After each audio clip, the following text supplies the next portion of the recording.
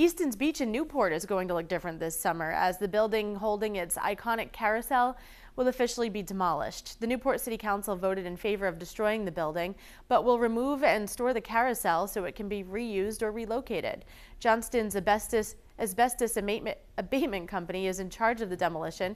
It's expected to cost just over $800,000 and will be complete by the summer. Still, the bathhouses will be closed for the season as new lifeguard facilities are installed.